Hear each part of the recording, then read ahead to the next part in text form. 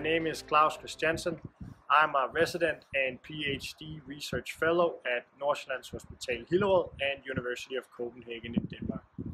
I'm attending the Regional Anesthesiology and Acute Pain Medicine meeting held in San Francisco in April. Here I will present my study where we investigated local anesthetic volume and nerve block duration. For patients undergoing surgery, and especially orthopedic surgery, nerve blocks can provide a very effective pain relief. However, at a certain point, nerve blocks wear off. They often wear off within half a day, leaving a lot of patients with pain, often even with severe pain. Moreover, nerve block duration predictability is very difficult due to a very high variation in nerve block durations. The general assumption is that larger volumes of local anesthetics will provide a longer duration in nerve blocks and less variation in nerve block duration, and therefore predictability will be easier for nerve block durations. However, when you provide larger volumes of local anesthetics for the patient, the risk of systemic toxicity increases as well.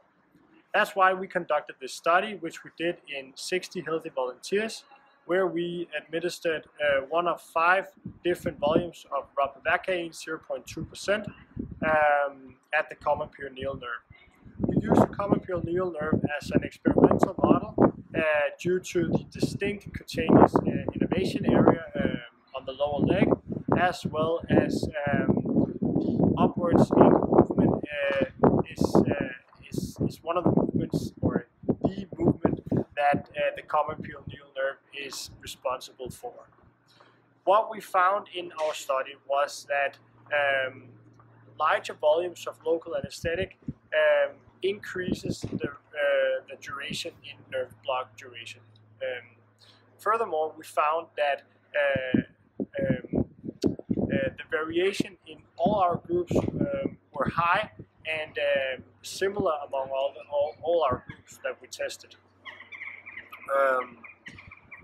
Our study tells us that there's a certain limit for nerve block duration, and larger volumes of local anesthetic at a certain point will only increase the risk for systemic toxicity for the patient and not make predictions in nerve block duration more easy.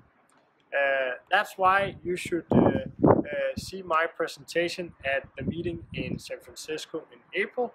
Here I will, of course, elaborate further on our study as we've just conducted, and of course I'll answer all of your questions.